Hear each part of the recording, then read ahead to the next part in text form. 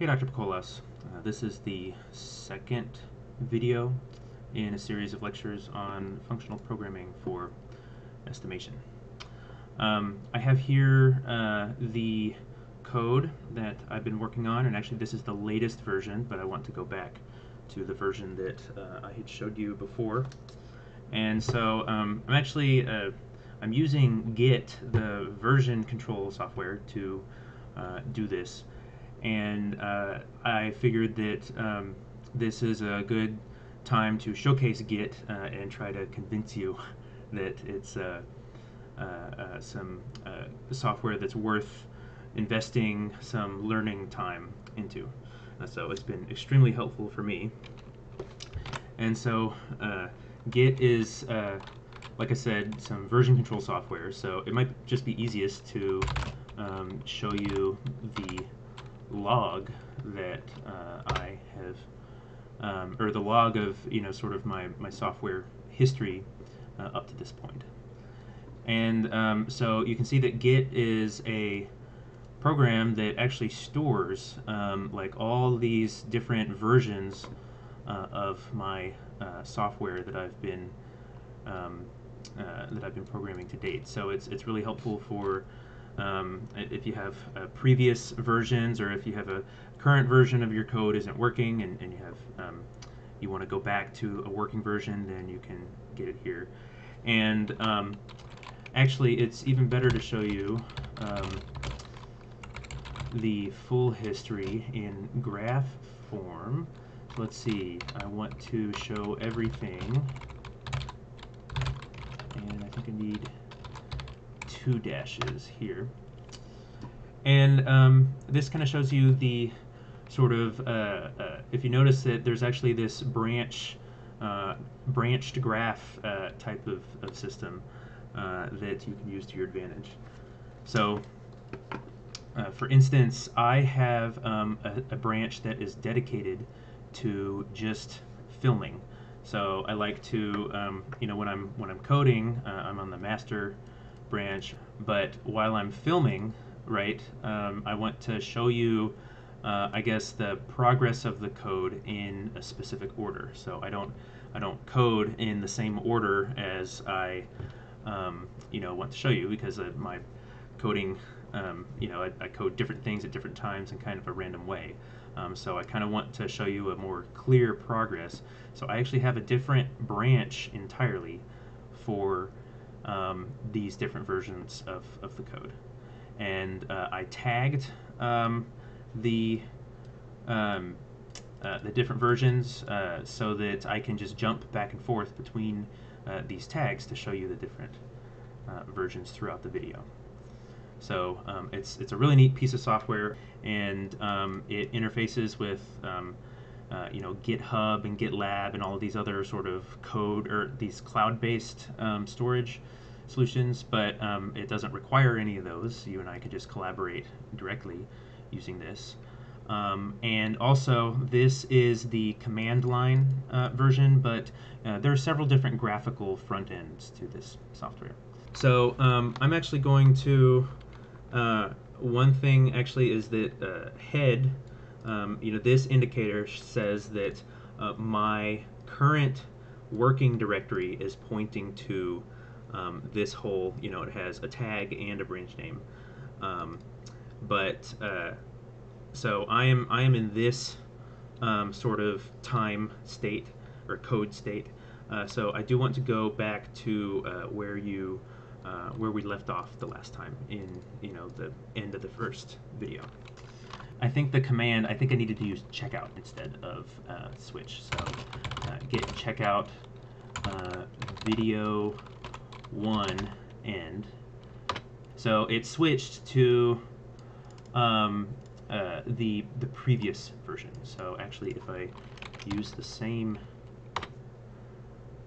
it now has head pointing to this guy. So if I pull up my text editor, then it'll notice actually it changed the file that I was viewing in my text editor, which this text editor is Vim. So it's my favorite, and it's what I use for LaTeX and for Python and everything else. So I'm just going to load the new file, and we are back to where we were in the last video. So last time we defined the Gaussian lift function, and we also had we made these two functions, unrepresent and represent matrix, and these were simply helper functions that we ended up using in the lift. So we found the matrix representation of our function, and then we made the lifted function and returned that as a lifted function. So this is all fine and dandy. Let's then move on to I think the next thing we needed to do was do the same exact thing for the unscented transform. So I might just pull that up here. So we made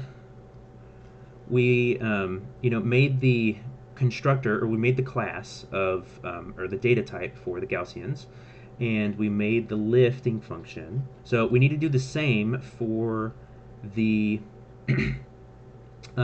sigma representation and the unscented transform. So similar to this lift function, I'm going to make, and I'm calling it unscented transform because that's what we call it in class actually. But the unscented transform takes this mapping and it lifts it to the transformation between the sigma representations. And then also we have the mapping between a Gaussian and the sigma representation, and back and forth. So we have sent, or rather unsent takes it to the unscented version, and then sent takes it back to the the Gaussian version. So in the code here, let's see. So I think I have that coded up in this second tag. So let's see. Again, get status. I just want to make sure I haven't deleted or changed anything, and that's good. So get checkout video 2.1 UT for unscented transform. So again, reload the file, and we did exactly this. So this is the Gaussian lift, and I might just collapse that. But we also have okay, so I ended up making actually two different classes, or two different data types. I have a sigma representation, and also these comments on top are just I'm just commenting in the type signature for the different functions. But instead of making a sigma representation data type outright, I say that the sigma representation is a list of sigma points, and so I also made a sigma point